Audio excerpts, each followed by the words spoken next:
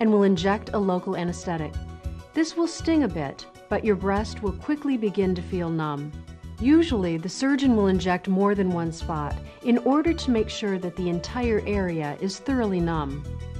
After allowing a few minutes for the anesthetic to take effect, the surgeon will make a small incision. Once the incision has been made, your doctor will begin looking for the lump that is to be removed. You will feel some pressure or even slight tugging or pulling, but you should not feel any sharp pain. If you do begin to feel pain, you should tell the doctor and you will be given more anesthetic.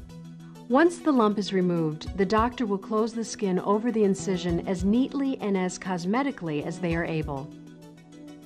Finally, a sterile dressing is applied. Your specimen will be sent immediately to a lab for microscopic analysis. Your doctor will tell you when to expect results from those tests.